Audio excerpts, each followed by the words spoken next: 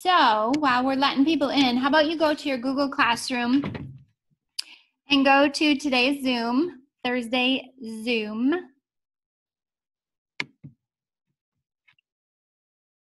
And open up this PowerPoint here, the student classification. Okay, so we're gonna split our screen. If you know how to do that, you can do that while I am going the long route to my skeletal system. Yesterday, you guys were doing some guided notes that were fill in the blanks. And I know a lot of the blanks weren't literally filled out on that PowerPoint. That's how I had a copy with me. But if you use your context cues, you'll notice that like the next sentence uses the blank as the topic of the sentence. So maybe it's like blank is made up of hard tissue, and then it says bones do this. So bones is the blank. So quite often those blanks were followed the very next sentence with the term to fill in. And I do have an answer key for that. So I will put that into the Google Classroom because I know that you guys had struggled with that. So I'll link that later. I was trying to catch up with grades today, but that internet was causing me problems. I was telling the kids that were on earlier today, like there's a technician at my place right now fixing the internet. So hopefully we'll be good. So other than blanks that you couldn't find, do you guys have any questions from yesterday? Or yeah, it was yesterday. Okay, so I think so you're going to have a note sheet that you can fill in as we go here. And a couple of things about that. One is like you could highlight I don't have the one with the blanks up, but you do. You can type in a different color to make it stand out for you. You can highlight or something. Down here, you have the notes. So like Miss Snook expounds, talkity talk, talk. You could, maybe I'm giving you some examples or something, or I say, this is going to be on your test. You might want to add some notes down there. And then your student version filled in is what you're going to turn in today. And that is your attendance, because like right now, I didn't write down anybody's names. And without my glasses, I don't see your faces. So I do wear contacts too. So it would be hard for me to say, yeah, I know I saw this person, because I don't see you. So definitely make sure you turn it in as done. If you like to do handwritten notes, that's fine. You can take a picture of your handwritten notes and put those in the Google World. That would work too. So splitting your screens, if you're on a Chromebook, I believe you have a control button and then your bracket. So you would push those two and it should allow you to split your screens. So you'd have your Zoom in one screen and you'll have your lecture in the second screen, like me talking. So you can put your work in one screen and your Zoom in the other screen. If you're working on a laptop, you can just grab the tab and pull it out, and that'll create a second window for you. You're going to want to change the size, in order to fit Miss Snook on one side and your work on the other side. You'll just like make this be half or less than half, whatever size works for you. And then you'll have the Zoom in the other window.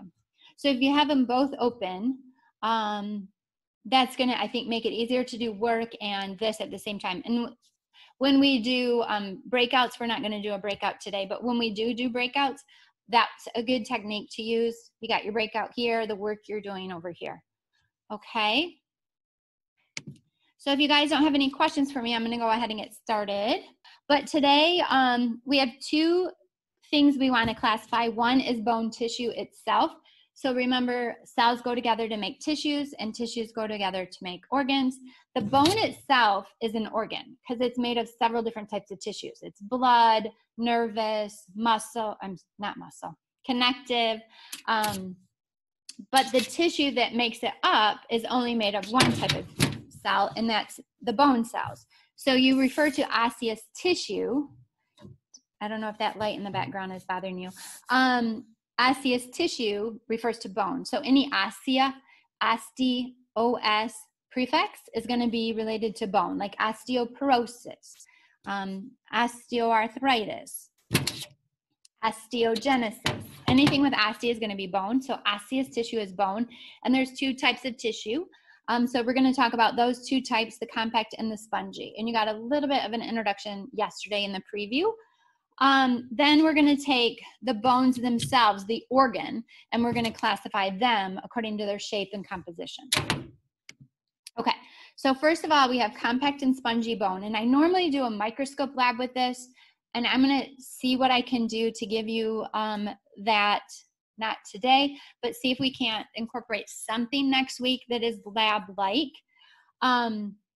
Ooh, I do have one you can do at home. It's just vinegar and a chicken leg. Anyways, so we want to classify spongy and compact. This is compact.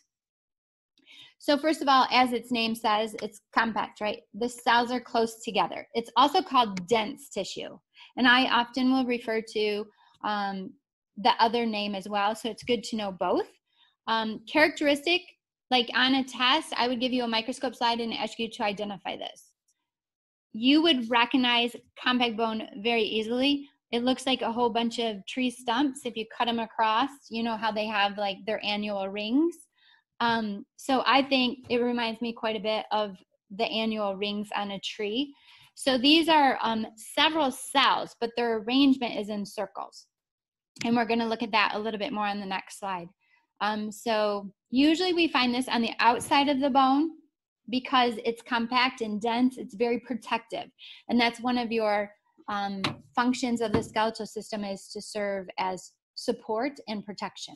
And that's coming from the dense layer. Okay, so this is that Haversian system. I'm going to go back. Each one of these big sets of circles is a Haversian system or an osteon, O-S-T-E-O-N. So like here I see 1, 2, 3, 4 osteons or Haversian systems. So now we're zooming in on just one of them. So down the middle you have the Haversian canal or central canal. Either one will work. So picture a whole bunch of straws on their, like standing up on their ends, right? So your bones are basically made of all these tubes arranged together. So that it's like a pillar, right? Made of a whole bunch of tubes. Inside the tube, so inside the straw, is where you find your blood vessels and nerves. And that's the Haversian canal or central canal. All connective tissue is classified according to its matrix. Matrix is the material outside of the cells. So these black things are the cells themselves. They're going to spit out material that buries them. That material is called matrix. It's got collagen, calcium, phosphorus, hydroxyapatite, some salts. And so that is what's really making the bone hard. Okay, so that material is laid down in layers, and this is those concentric rings that you would see in a tree. So those layers are called lamella. So L and L, lamella layers. Heads up, the microscopic words for bone structure are crazy. I kind of love them. I love words. So they're odd. They'll take some using in order to get it in your head. The cells themselves are called osteocytes, and they sit in pits called lacuna. So this lacuna holds an osteocyte. That osteocyte then releases material that buries it. Okay, so lacuna, like lacuna matata. Such a wonderful phrase. Then they have these little cracks. These little cracks are called canaliculi. This word right here, canaliculi. That's a hard one to remember, and I have a stupid mnemonic, I think, can I lick your eye? And that just helps me remember the word because it has that pattern of sound. So canaliculi are these little cracks that connect each of the osteocytes, the cells themselves, to the blood supply. So all the cells way out here need to get the blood from inside. So just a little bit about this word. Osteo, remember, is bone. Cyte is cell. So any word you see that ends in cyte is a something cell. So like a myocyte is a muscle cell. A leukocyte is a white cell. Erythrocyte, red cell. So use your root word and your suffix. So bone, cell. It's probably actually a root itself. So this is just a different picture showing you those structures a little bit better. You have your artery and vein. Usually arteries are pictured in red and veins are blue. And then your nerve. So then we see the concentric rings. The material itself is laid down in lamella, layers. Canaliculi are these little cracks. And then the osteocyte, this would be the nucleus of the osteocyte, that purple dot, and it sits inside of a lacuna. On the test, I always have students label a diagram of the microscopic drawings. And so you would expect to give that information back to me similar as you did on that slide before, okay? Any questions on the compact bone? Dense tissue found on the outside of the cell, or outside of the bones, okay. So inside the bone, which I can't show you, if you've ever like cut open a bone and you've seen like the marrow on the inside, right? That's in the spongy bone. So the spongy bone like this doesn't have those ring structures. So if you had these two sitting next to each other, you would definitely know one from the other. So this red part is the actual bone tissue. This is where I find the cells, okay? This is extracellular. This is like your marrow. So it has a good blood supply, which is why they appear red. Those little divots, you can see these circles.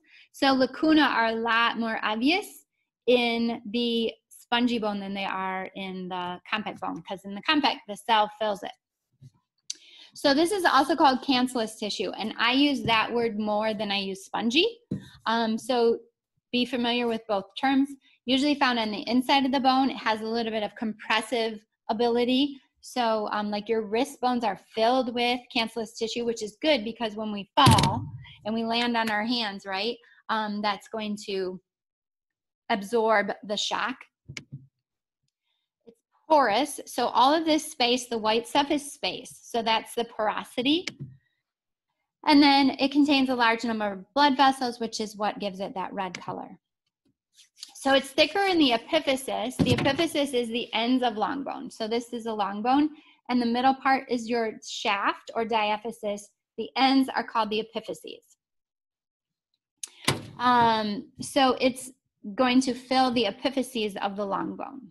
Okay, so the structure is not as easy maybe to talk about in the cancellous tissue because it doesn't have those circles. It has what's called trabeculae. So again, I'm going to go up. The trabeculae is the shape that this matrix takes. It's no particular shape, right? They refer to it as a lattice. So that is called trabeculae. So it's not organized in the osteons, which were your circles. The trabeculae contain the osteocytes within the lacuna. So those pits that you could see little holes in the red part of the slide before. That's the lacuna. And then inside of that, there's a dot, and it's kind of like a black-eyed pea is what it reminds me of, just a dot inside of it. And the dot would be the osteocyte. So we have lots of marrow, red marrow, in between the trabeculae, and that is where blood cells are being made. So hematopoiesis is the formation of red cells. You'll need to know that word on the test. It'll show up again in another chapter too. Hema means blood, poiesis is formation. So this is formation of blood, the process of making new blood cells, your white blood cells, your red blood cells. That's happening in the red marrow. The dogs really like the marrow because it's full of nutrition. Okay, so this is showing you both tissues. This is the trabeculae of the spongy bone. To me, this looks like coral, if you're familiar with coral. On the outside, you see that's very solid. So that's the compact bone. So you have hard on the outside, and then it's kind of soft on the inside. Here you can see another example. I told you like to picture a whole bunch of tubes all standing up, so you can tell this is one tube, the osteon or Haversian system, and there's lots of those running the full length of the bone. The majority of the bone you can see here is that compact bone, and just a little bit looks like that coral. So just a little bit of that, the inner layer is the spongy bone. Okay. Any questions so far? Just talking about the two tissue types. So the tissues, right, that's at the cellular level. The bones themselves are at the organ level. So putting those tissues together, depending on how they're put together, you have 4 different types of bones, types of bone. And I try to emphasize that because I feel like kids get really confused and miss those. When I'm asking for a type of bone or a type of tissue, they might give me the wrong answer. So I'm trying to give you the level of organization we're talking. But we'll talk about long bones that you see in all of your appendages, the arms, the legs, the fingers and toes. Even though your fingers are short compared to your arm, they're still considered long bones because of their orientation. They're longer than they are wide. Short bones are found in your wrists and ankles and in your knee. I like this picture because it's color coded. So here's your carpals and your tarsals and your patella. Those are all made of short bones. Flat bones are in your skull. You might have guessed that. Also, the ribs are made of short bones. And then irregular bones don't have a particular shape. Your vertebrae, they are irregular bones, as is your whole pelvic girdle, your coxa, your pelvic girdle. Okay, so we'll talk about each one of those individually. It's relatively short. And to start with, here's your short bones. So in your wrists, ankles, and in your kneecaps, your patella, you have that short bone, which is cubical in shape. So they're cubical in shape. You can see that right here. Notice, what is it filled with? Does it look like it's mostly compact or mostly spongy? Hopefully you were thinking in your head, spongy. So the majority of it is spongy, and then notice just a thin layer of compact. So that's part of its description. So on the test, you want to be able to recognize the characteristics or descriptions of these 4 different types of bone, as well as give examples of where they're found. Long bones are longer than they are wide. Okay, the femur bone, that's what you're looking at here. This is a good example to show us the epiphyse, the end, and the diaphysis, the shaft. I'm going to use the humerus because he's right here and the leg is a little bit further down. Can you see? So notice like it has kind of a ball end. It has kind of a ball end here. These are the epiphyses. Epi means above or upon. We're going to be real big on prefixes, suffixes, and roots. So this would be the proximal epiphysis because it's closer to the attachment. This is our distal epiphysis because it's away from the attachment. So we're going to be using those words from chapter 1. These have a thin layer of compact on the outside filled with cancellous on the inside. The long part of it, the diaphysis, this has to withstand force from all directions, right? So it has to be very strong. So this is going to be made mostly of compact bone. Thin layer of cancellous on the inside. So the flat bones, the skull up here, it reminds me of a sandwich where the bread is your compact bone and the cancellous tissue is maybe your peanut butter or jelly or whatever you're putting in the middle. So it's 2 plates of compact bone with cancellous in between. So we find this in the thorax and in our skull. Your skull is divided into the cranium and face. I was deciding which word I wanted to use. So you got your compact bone as the bread and the cancellous tissue as the filler. Irregular bones, so our pelvic girdle down here, our pelvic girdle is the os coxa. You have 2 coxa put together. You'll remember that that hip was coxal. So the pelvic girdle and then the vertebrae that I was pointing out earlier, we would have printed some vertebrae on our 3D printer if we were in class. So they have a layer of compact on the outside, and notice again, filled with cancellous on the inside.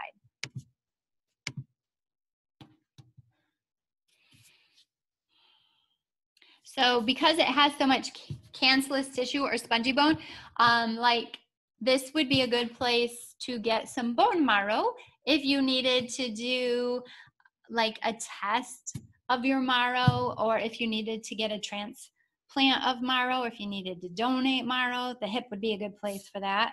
This is also where you would find like stem cells. Since this is where cells are being formed, we could find some stem cells there too. Nothing I would test you on, it's just miscellaneous information.